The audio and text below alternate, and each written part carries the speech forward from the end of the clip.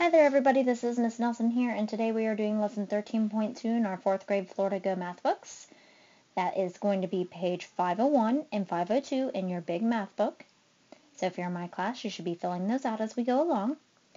And lesson 13.2 is called area. So we're going to find the area of a figure. The area means the inside part. So perimeter is around the outside edges. Area is everything in the middle of the shape. Okay, so here's some information that we need to know in order to do this correctly. The base B of a two-dimensional figure can be any side.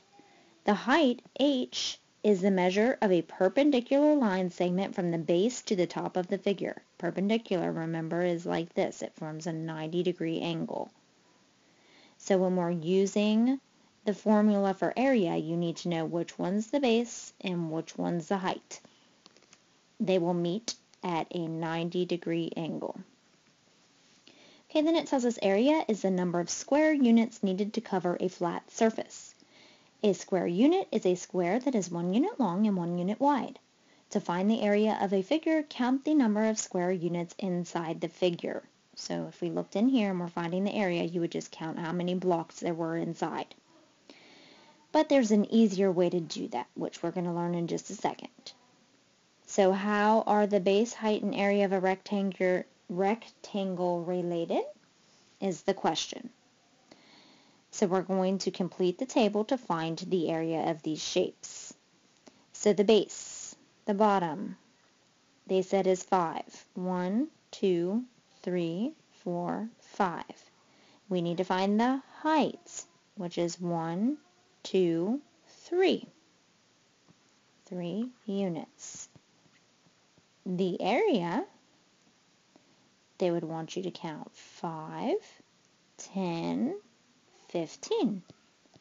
15, and then when it's area, you have to say square units.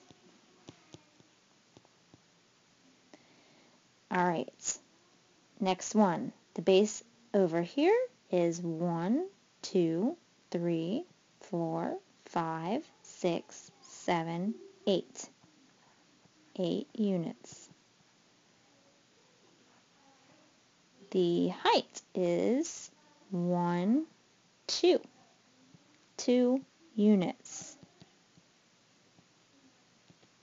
So 8 and 8 is 16 square units. And the last one here, the base, 1, 2, 3 units. The height, 1, 2, 3 units. The area, 3, 6, 9 square units.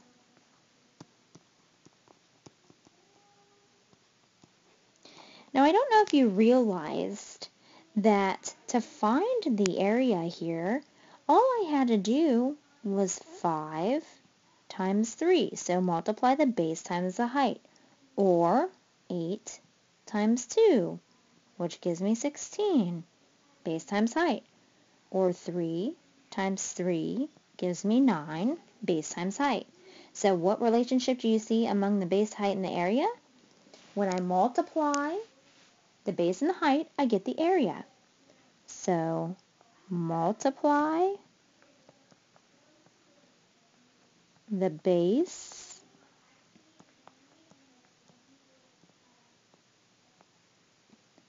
and height to get the area.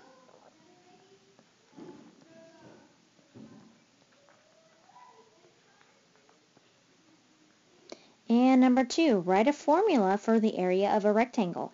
Use the letter A for area, B for base, and H for height. So I'm going to take this and I'm going to show, using the letters, multiply base times height. They said B is for base times H is for height will give us the area, which they said is an A. So my formula for area is base times height. Area equals base times height. All right, let's flip it over and look at page 502.